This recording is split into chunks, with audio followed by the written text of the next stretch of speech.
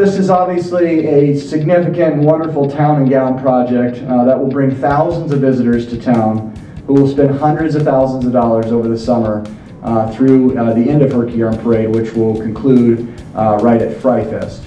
So it started out with, they gave us these paper templates and I just started doodling flowers all over it, and that's how we came up with the design. And then I was actually in glass class at the time, so we decided to make it out of glass, and it took quite a bit of glass to make it. A group of us worked on it consistently, like we came in over spring break to make it, and then also there was a bunch of people who worked on clipping the glass into squares.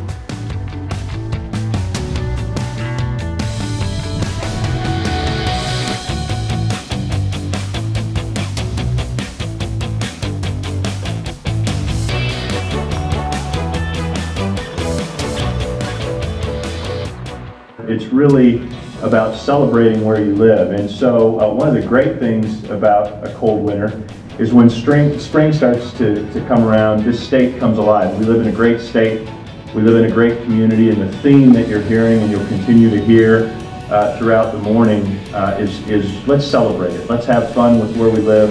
Let's be excited about where we live.